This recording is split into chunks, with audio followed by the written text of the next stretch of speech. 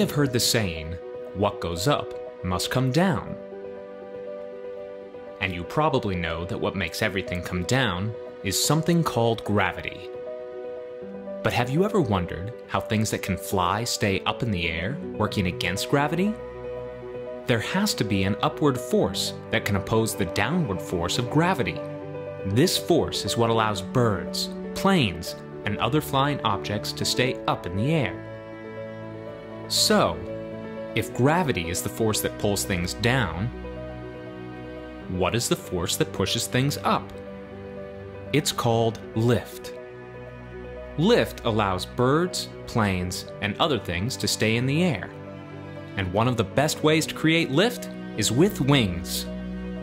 Birds have them, bats have them, some insects have them, and people have made all kinds of wings.